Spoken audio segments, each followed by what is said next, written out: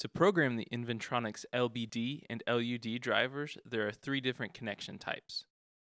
For 0 to 10 volt LUD drivers, which end in DSF or DS2, you will need to connect purple to DIM plus, gray to DIM minus, and black to VAUX.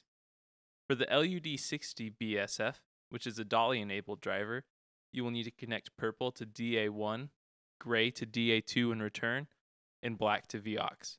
For each of these drivers, the programming terminals are in the same location but labeled differently.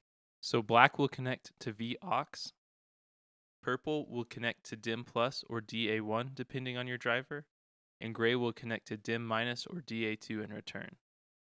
For the LUD60 BSF, DA2 will need to be connected to return. We recommend using a small piece of solid core wire to act as a jumper between the two terminals, like so. This connection is due to isolation requirements within the dolly protocol. The third connection type is for the LBD75 BSF, LUD40 BSF, and LUD60 BS2. These are all dolly-enabled drivers, and there are two methods to connect them for programming. Option 1 is to connect the purple and gray leads from the programmer to the red and blue dolly terminals on the input side of the driver, and then connect the driver to AC power. Please keep in mind that electricity is dangerous and can cause personal injury if proper precautions are not taken. So purple to red and gray to blue, and the black wire from the programmer does not need to be connected to the driver for this connection method.